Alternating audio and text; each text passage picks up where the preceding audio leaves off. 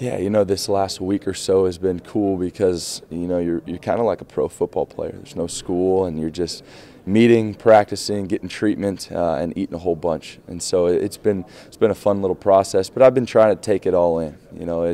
I've always loved the process and kind of the preparation, get ready for a game. But now this is the last one, so I'm trying to just enjoy every little moment because I know that. This very well could be my last football game ever. I hope it's not, but there's a possibility there. So going to have fun with it. Yeah, this whole year has been just such a blessing for me. Taking a leap of faith and leaving a place that I loved, quite frankly, and coming down with nothing promised to me, but everything's just fallen into place. Got to play a whole bunch of football and have a whole lot of fun and make a whole lot of memories, but also got to be around a bunch of incredible people that have made this experience worthwhile.